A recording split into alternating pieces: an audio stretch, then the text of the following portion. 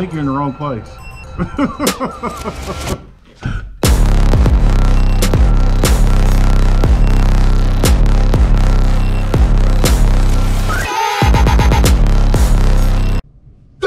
Look, you are not about to waste any more of my time.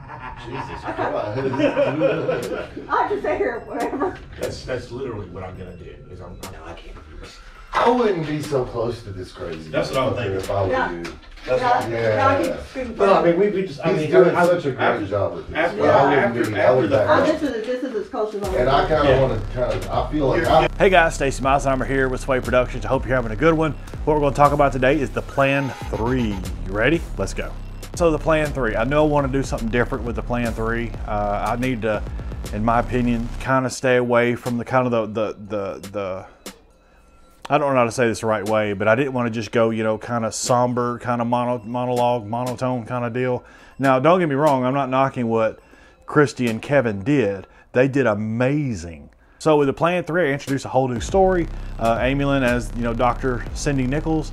And I introduced a new actor who's not new.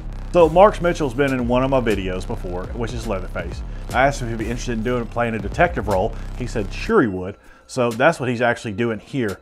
Now the whole story, I'm going to sum this up for you guys. The story revolves around this inmate who is on death row, and he's talking to Dr. Cindy Nichols, or Amy Lynn Woodall, and the detective, you know, is there to oversee things and all that stuff. So that's kind of what I'm gonna leave this at, is that's what's going on.